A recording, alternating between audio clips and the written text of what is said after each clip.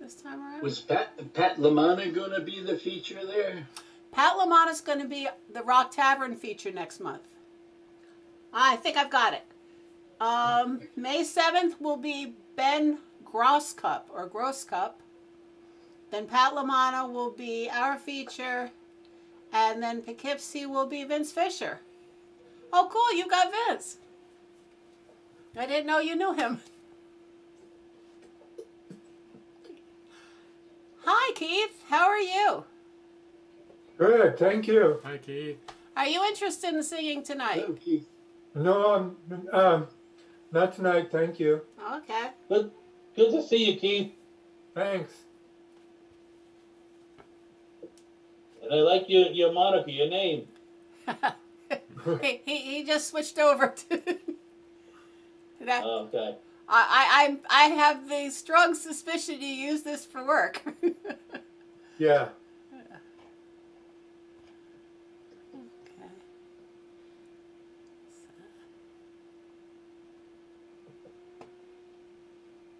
So we're doing. Okay.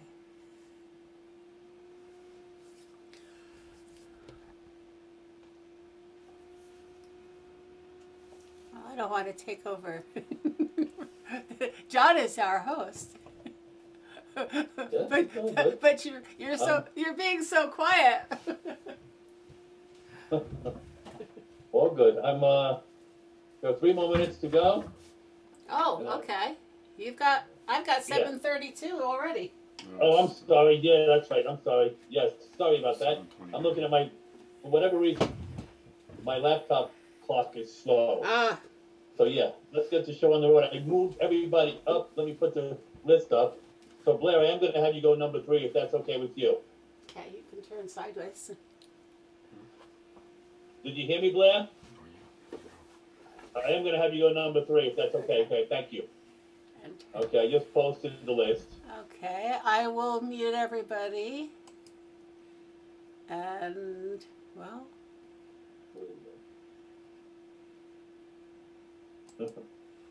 I'll spotlight you first. Okay, I'll mute myself in a second. Okay. Ladies and gentlemen, welcome to the Poughkeepsie chapter of the Hudson Valley Folk Guild. Please make welcome John and Maureen Black. Thank you. Did you turn? No, go ahead and show them. Okay. I mentioned you might be thinking of Chuck Brodsky today. We'll tell you why after the song and why that's what happened 75 years ago yesterday. Here's a hint. Oh, wait a minute. Oh, okay. Okay. Yes. Do you know why we brought you here? He bellowed with a gleam. You're here to play in Brooklyn. If you can make the team. I know that you can hit the ball, but there's more to discuss. What I need to know from you is if you have the guts. When they bring the scorn upon you, you'll have to turn the other cheek. You need to stand your ground in silence, up against the heat. If you lose your head, they've got you, so this will be our pact. I need to know that you have got the strength to not fight back.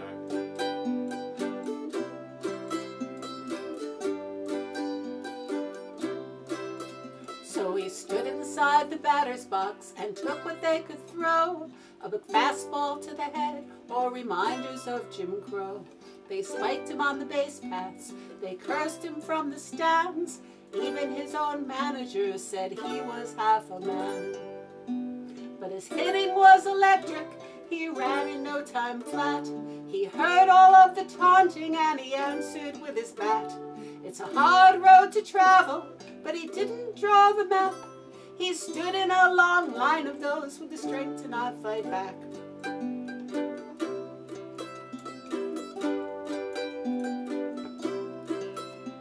From a man who held a bullhorn on the streets of the Castro, to Mahatma's March in India and Kent State, Ohio, to a jail cell in South Africa where a man learned to forgive, to a lunch counter in Greensboro and the Edmund Pettit's Bridge, to a mighty march in Washington astride a sea of men, to lessons of humility from a man from Bethlehem. He said to love your neighbors, forgive those who attack, and as he died, he showed he had the strength to not fight back. The strength to not fight back against the vicious fist.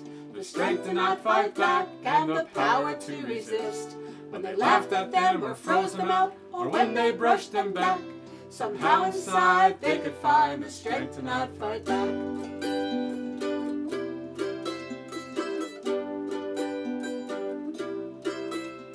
And so we're at the crossroads, we stand there every day. Can we check our pride or must we escalate? With a neighbor, a co-worker, a policeman or a clerk, or when somebody cuts us off when we're driving home from work. Jackie, how'd you do it? How'd you turn the other cheek? When you felt the rage swell up, you never said a peep. By power of example, you more than kept your pact. You showed us all how to find the strength to not fight back. Oh, the strength to not fight back, to stand the higher ground.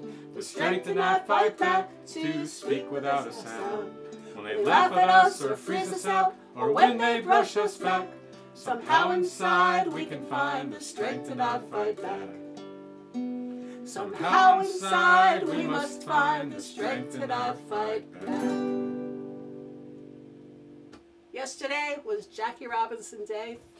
75 years ago, on April 15th, Jackie Robinson played for the first time.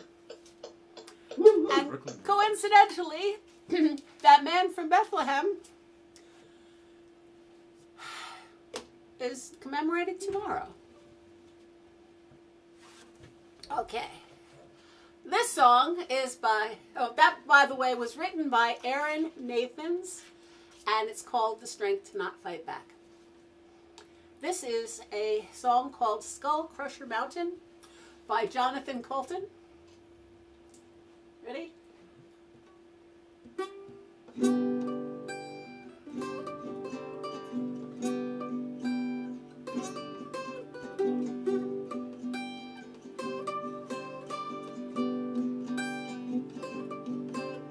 Welcome to my secret lair on Skullcrusher Mountain.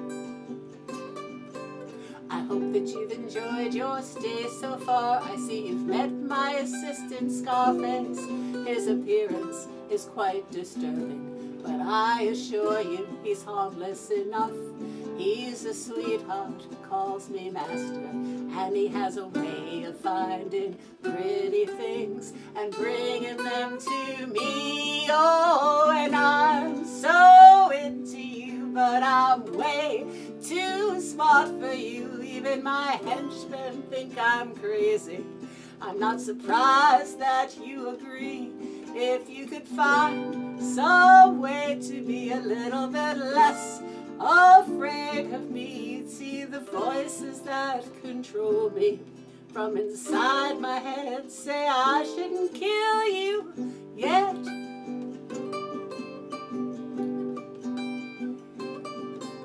I made this half pony, half monkey monster to please you,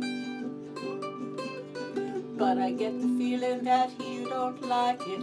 What's with all the screaming? You like monkeys, you like ponies. Maybe you don't like monsters so much. Maybe I use too many monkeys.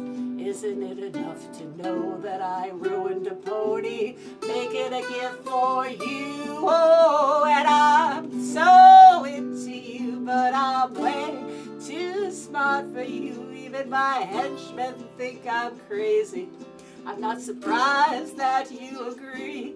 If you could find some way to be a little bit less afraid of me, you'd see the voices that control me from inside my head say I shouldn't kill you yet.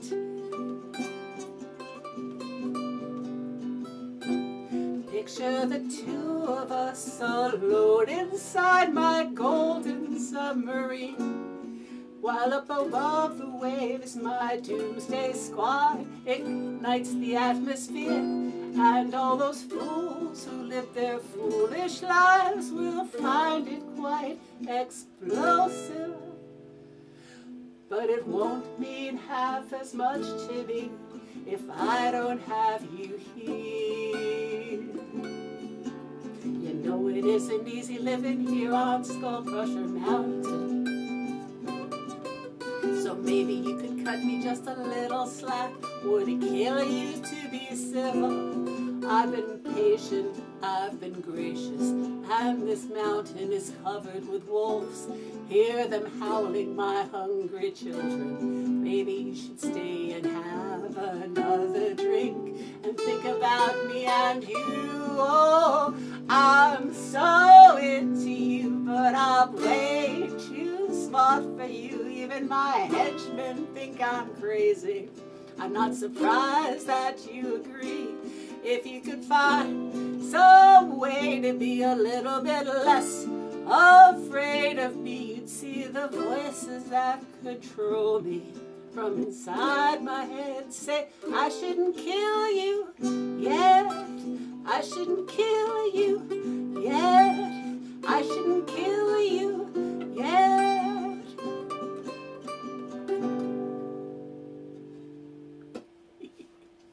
Jonathan Coulton, Skullcrusher Mountain.